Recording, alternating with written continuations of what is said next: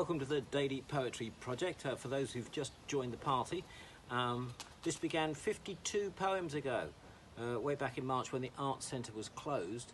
And the idea is that I will not shave until the Art Centre reopens, whenever that may be. This started when I was clean shaven.